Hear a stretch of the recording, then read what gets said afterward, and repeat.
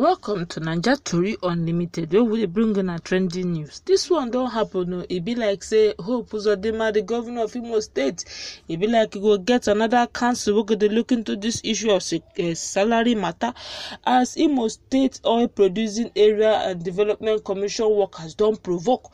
They say Hope Uzodinma, they owe them 3 months, and then they sing them for Igbo language, make it pay them their money, say them they provoke, then they vex, then they para, make Hope Uzodinma know they find their trouble, make it pay them their money 3 months, they never pay them their salary. So which can wala be this? Make allow una make una watch the video.